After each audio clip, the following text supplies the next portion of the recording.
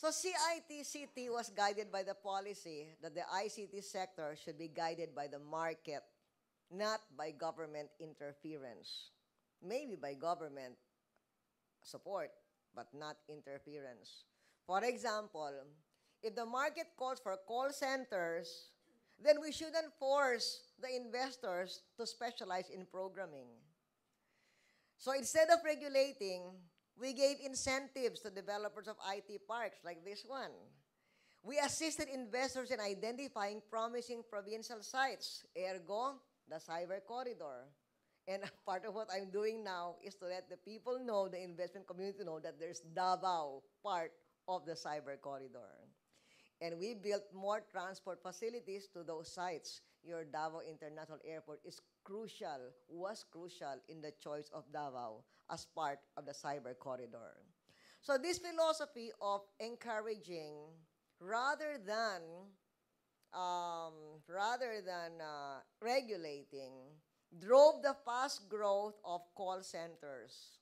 But now the market is also leading to the growth of higher value-added segments of the offshoring and outsourcing industries like accounting, legal services like a law firm in America will send to somebody here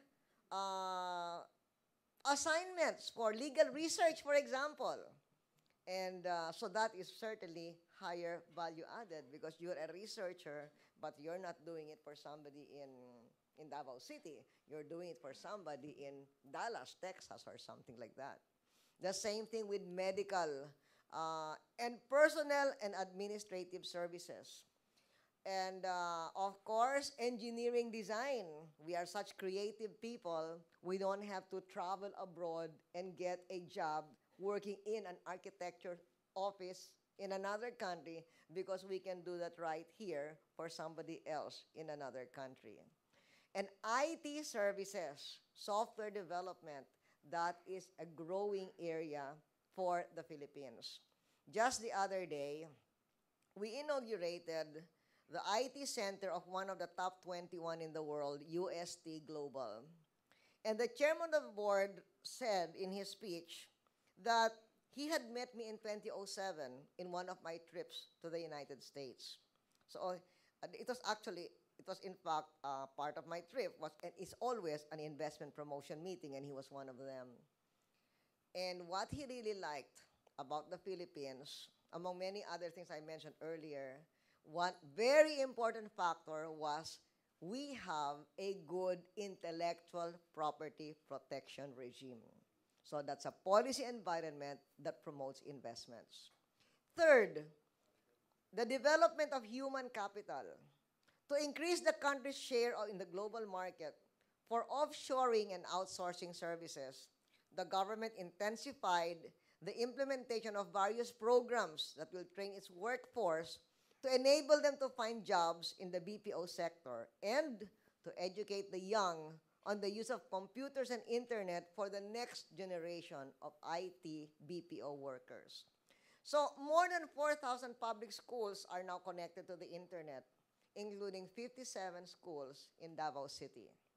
In technical education and skills training, we have invested 3 times as much as the combined budgets of 3 previous administrations. A very large portion of this investment goes to scholarships for the BPO industry, including more than 4,000 in Region 9. The other day, Secretary Boboy Sihuko of TESDA forwarded to me a text message from one of those 4,000 saying, "Thanks, Secretary Sihuko, because I was one of the scholars and now I'm in concentrics." There you are. That's Sarah Dinyal. That's why we decided to have this event here in Concentric so we could see where Sarah is now training.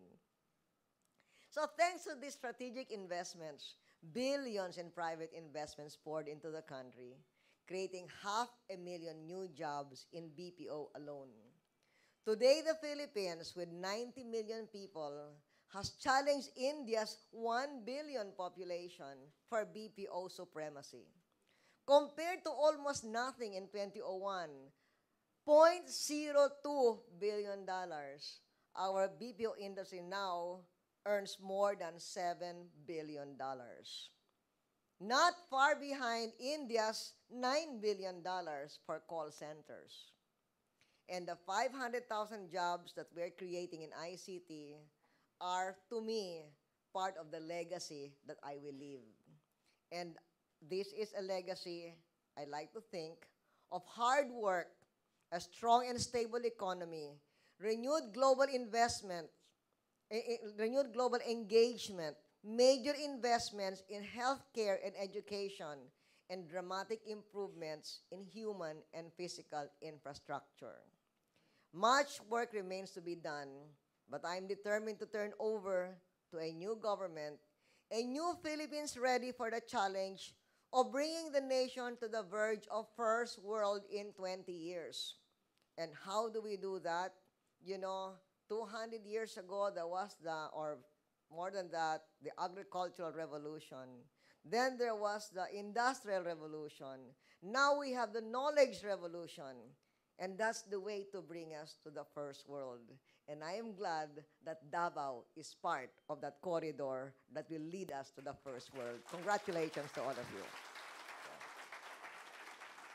Thank you, Madam President.